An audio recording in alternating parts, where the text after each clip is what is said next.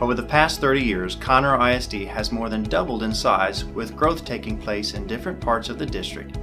Based on a recent demographic study, student enrollment is anticipated to increase by nearly 7,000 students over the next 5 years. This growth is expected primarily in the Conroe, Caney Creek, and Grand Oaks feeder zones.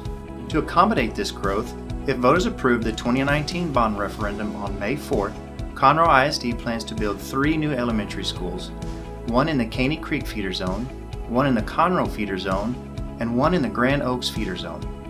The district also plans on building a new junior high school in the Caney Creek feeder zone.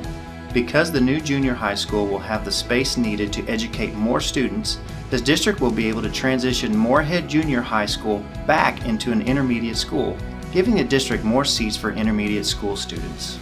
Early voting begins Monday, April 22nd and runs through Tuesday, April 30th.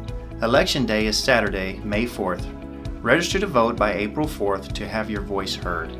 To learn more about the 2019 bond referendum, please visit bond.conroeisd.net.